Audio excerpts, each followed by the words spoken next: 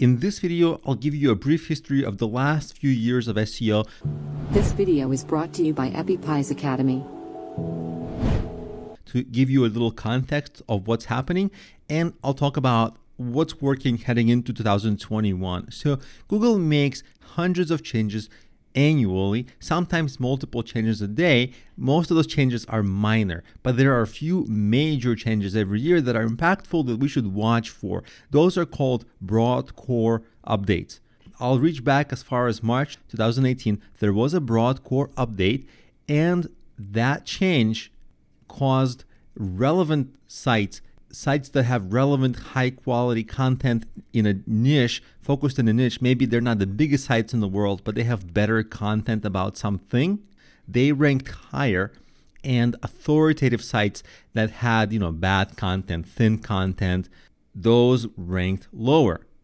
In the past, let's say you're a giant website like CNN or something like that. You can put out any kind of a bad content, but because you are CNN, you would rank high for that content anyway. But this change readjusted it in favor of the small guy, right? Small sites that actually put care into their content and had deep authority in some topic ranked higher. So niche focus mattered, and it helped smaller sites get ahead.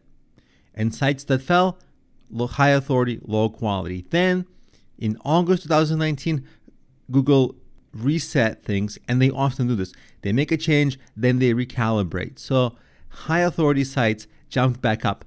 Very likely what happened is that they saw, okay, high authority sites dropped too far, because at the end of the day, even though high authority sites, sometimes they don't put out the best content, consumers want them because consumers trust them, even though they are not the best. So Google readjusted the previous update to make sure that those authoritative sites don't get hit as much. But quality and niche sites were still doing well. In September 2019, there was another big update called the Maverick update. It has a fancy name, but it didn't do that much. It just further readjusted a lot of Google's previous changes. So there wasn't that much, even though it's kind of a historic update because it has a specific name, because it coincided with the release of Top Gun remake or whatever, the movie. So somebody named it the Maverick update, and so it kind of has a historical context, but there was not much change. But moving forward, Google also has been working on updates to their NLP, natural language processing. That's just basically a fancy word for how they interpret your search. So like if you say sneakers, do you also mean shoes, or do you also mean like high top sneakers, or do you mean like sneakers for basketball or sneakers for running? Like all these complicated language understanding, because a human understands language a little different or a lot different than a computer. And Google's job is just to understand what does the search mean and match the right results with the right queries. For Google, it's a big deal. For the average SEO practitioner, it's actually not a big deal. There's not a tremendous amount we can do about it unless we get into super complicated things. So what's important moving forward?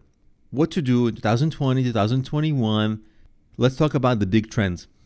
First of all, there's no more half effort, skip the hard work strategies, outsource everything. There's no more like hiring low quality freelancers to write about some topic that's been written about online 300,000 times, all mediocre. Write the best article on the topic. Otherwise, there's no point in writing, because there's already 10,000 articles that are similar, copy-pasted, or basically regurgitated. So now quality and insight and deep expertise really matters more than ever. People will trust that when they read it, but also Google understands more and more which site is more authoritative and which site is more knowledgeable. So there's no more like, I'll put up a cheap site and I'll post a bunch of affiliate products on it and it's going to rank. There's no more of that kind of stuff. There's no more buying bad links. There's no more thin content. None of that stuff. Instead, be a business that others discuss, a noteworthy business, an interesting business. You don't have to be discussed all the time, but when there's activity outside of your accounts, right? Because if you own your social media accounts, of course you're going to talk about your business. But if there's any activity around the mentions of your brands, people posting on social media, people linking to you. This is called backlinks. All around your brand, your site, sometimes even brand mentions, not even links matter. But as long as you're a business people talk about, obviously you would do something of value, produce something great content, like be a real business, right? There's no more like, let's trick Google. Now there's like, if you want SEO, be a good business. That's the most fundamental change. Now, after that, site speed is very impactful for SEO. Make sure your site is secure and it's fast. And then there's this Google EAT. It's an acronym, and basically it stands for build expertise, be a trustworthy business, build authority.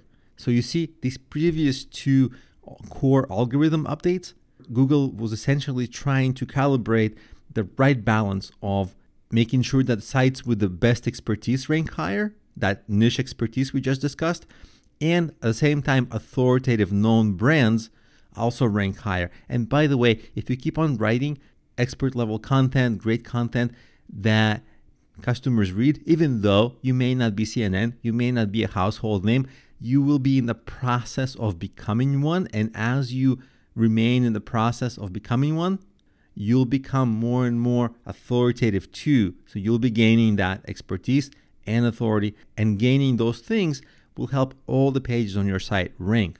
That's the approach moving forward. Also, another huge trend is Google Voice. This is basically when people talk into their phone like, hey Google, where's the coolest nearest restaurant? Or hey Google, buy some product on Amazon. Or hey Google, play me a song on Alexa, or whatever. But people just talk it into their device instead of typing that Google Voice. Those are the major trends.